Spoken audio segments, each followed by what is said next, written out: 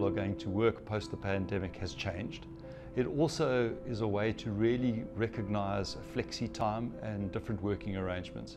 And what's been really interesting coming out of this exercise is to see managers who at one point in time would have believed it was absolutely critical for their people to be in the office to realize that those people are actually more productive being at home.